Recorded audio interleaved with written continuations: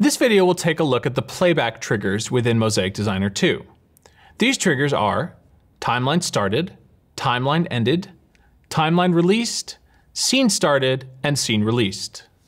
We'll start with timeline started. Like all of our other triggers, timeline started has options for number, name, description, group, controller, enabled, and absorbed. Specific to timeline started is the ability to choose a timeline. By default, you'll see any, which means this trigger will fire anytime any timeline is started for any reason. If I'd like to be more specific, I can select a specific timeline from this drop-down menu. For instance, timeline 2 main. This trigger will now fire anytime this particular timeline is started. This is really useful if I want to keep an eye on indicator states on a Tessera or group timelines together to have them fire simultaneously. If I have two timelines that I always want to play together, I can set one to have a timeline started command, which triggers the next one. The next trigger we're going to take a look at is timeline ended. This trigger will fire anytime a timeline ends. Just like timeline started, you do have the ability to select a specific timeline.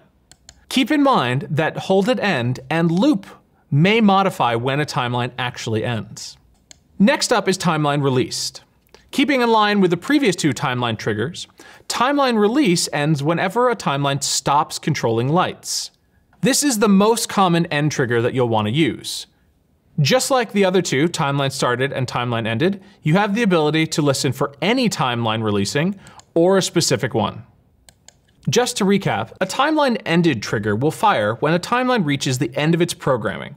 For a looping timeline, this trigger will fire every time the timeline loops.